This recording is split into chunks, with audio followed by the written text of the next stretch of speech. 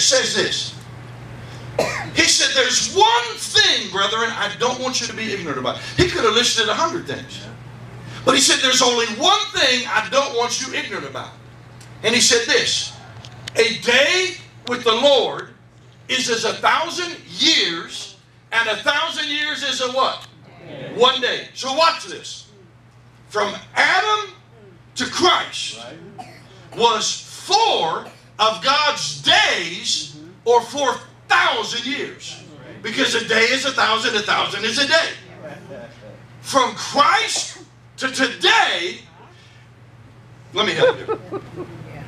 Y'all remember 1999 when all the doom and gloom people hit Christian television again? Y'all remember that? Yeah. And here's what they all declared. And man, they were selling books. Yes, and tapes and videos.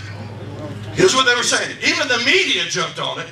And they were calling it Y2K. And here's what they said. Planes going to fall out of the sky. The grid, the electric grid is going to just stop. You're not going to get money out of your banks anymore. It's going to be the end of the world again. Because the computer system, they said, of that day, could not recognize a zero. So they said, it's the end of the world again. And they told everybody to start preparing. Well, all the doom and gloom gurus on TBN start preaching. Because fear sells. And man, they were telling people, go buy generators. Go buy water. Jim Baker came on. He was selling NASA food. And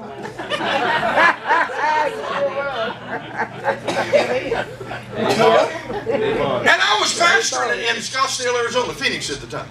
Had a great church, multicultural church, hosting TBN, great music. And I remember, you know, some of my people, they started saying, Pastor, what about all this? And I said, you know what, I don't know, but I'm going to go talk to God. He said, all right. So I spent time with God that week. This was the week right before January 1, 2000. And you know, how many of you know if you'll talk to God, He'll talk to you? Yes. The Bible said, the Holy Spirit tells us we should know all things to come because He already does. If we just spend time with Him, we shouldn't be caught off guard. That's right. So I said, God, you need to talk to me because the media is saying one thing, Christian television is saying one thing, but I want to know what you say. And I'll never forget this, brother. I'm sitting in my house, and the Lord said, about that Y2K thing. I said, yes, sir. He said, they're calling it Y2K as again the end of the world. I said, yes, sir. He said, nothing that they're saying is going to happen because it's not in here. All right. And then this is what he said to me, man of God.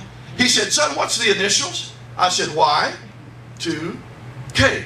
He said, the first fruits of the third day will begin January 1, 2000, and the world is going to begin to say yes to the kingdom. Wow. I said, glory be to God.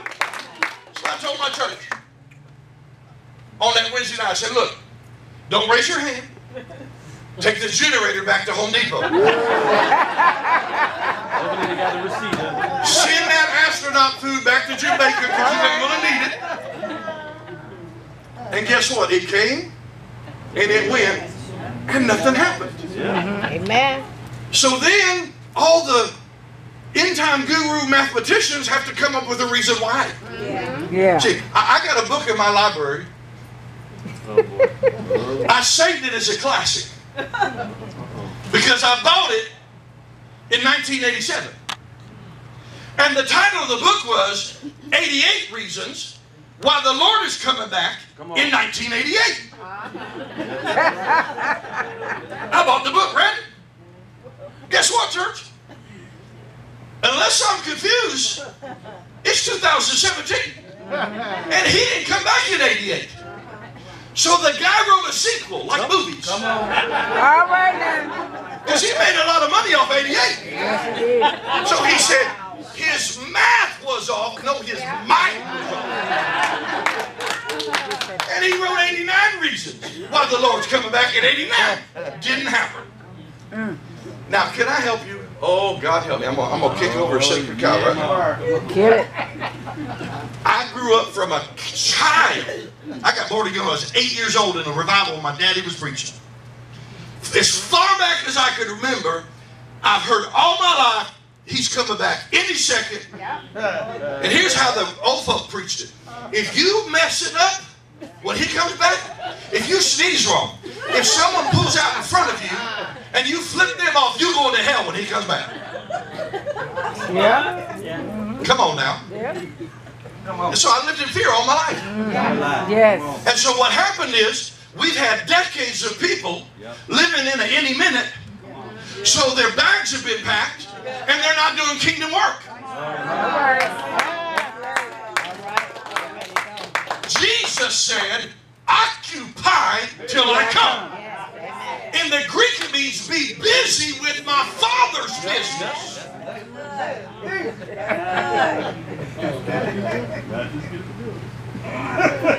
And then you think people, apostle, would read their Bible. Because, are you ready for this, saints? Pastor, you already know this. Jesus, the Son of the living God, the second person of the Trinity, does not know when God's going to send him. That's right. Yes. You think folk would read their Bible? The Bible said only the Father knows. So, if Jesus don't know, John Hagee don't know. Come on. I'm sorry. Yes. They don't know. But they're making money off our ignorance. Jesus. If your bags are packed, just look straight ahead. Nobody know I'm talking to you. Go home tonight and unpack them and put your hand to the work of the kingdom of God. So January 1, 2000 began the first fruits of the third day or the third 1,000 years from Christ. And then I love this. I love biblical numerics and math. The number 1,000 in the Bible, brother, represents, and y'all say it tonight, 1,000 represents glory. Yeah. So wait, I'm going to help you. The first day from Christ, the first 1,000 years, the first level of glory was sanctification. Oh, come on now. The second day from Christ, the second level of glory was justification. Justification, sanctification. Got it going. And wait a minute. Now wait a minute. We're in the first fruits of the third day of the third 1,000 years. We're in the season of glorification, where we've been singing and prophesying and declaring. Guess what? It's here. It's not out there. It's in me and it's in you. And He's waiting to release it. So then watch this story prophetically. 3 days into a celebration that's supposed to be a week, they run out of wine. So hold your finger there real quick and go back to the Old Testament prophet of Hosea. I've got to show you something. Hosea chapter 6.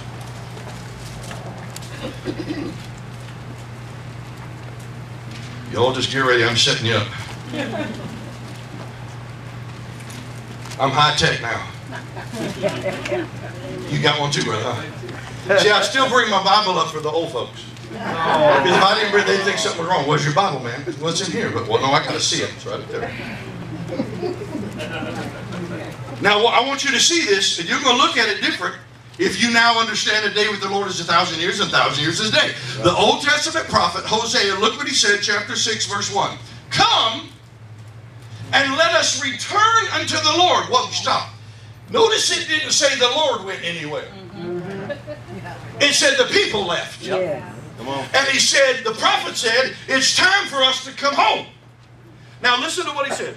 Come and let us return unto the Lord. Watch this. Look what it said. For He hath torn, and He will heal us. He has smitten, and He will bind us up. Now look at verse 2. After 2 days, He will revive us. Watch this, church. Through the 80s and 90s, at the end of the second day from Christ, pockets of revival started hitting the whole world. Yeah.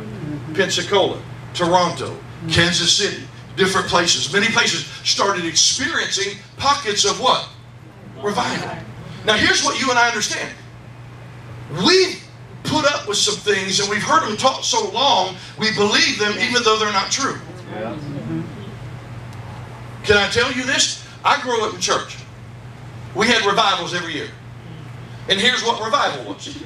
We brought in a flashy dressed evangelist who got up and he, watch this, he preached salvation messages to save folks. And we called it revival. No, that's evangelism. The world doesn't experience revival. The church experiences revival. They receive conversion. But it's the church who needs revival. So at the end of 2 days, God said through the prophet, I'm going to begin to revival my people. Because many of them have grown weary and discouraged and things are going on in their life and they need a new breath. So revival started hitting. But wait a minute.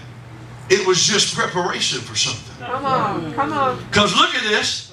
After 2 days, he will revive us. Oh, watch, watch, watch. And in the third day. What day are we in church? What day are we in church? We're in the third day for Christ. And in the third day, watch this, he's going to raise us up. What does that mean? You've been at a level down here during the second day. But I've got a place I've been preparing for you. And I'm going to call you up a little higher in that day. I'm going to raise you up. King James said, and we'll live in his sight. Watch this. Look what it doesn't say. He didn't say in the third day, you'll visit my presence on Sunday during corporate worship. He said in the third day, you're going to live in my presence. That word live in his sight in the Hebrew means this. You're going to live in my presence because you're going to manifest my character. What's in us finally has matured to the point where they're not like, listen, we've decreased and he's increased. Now it's all about him and not about us.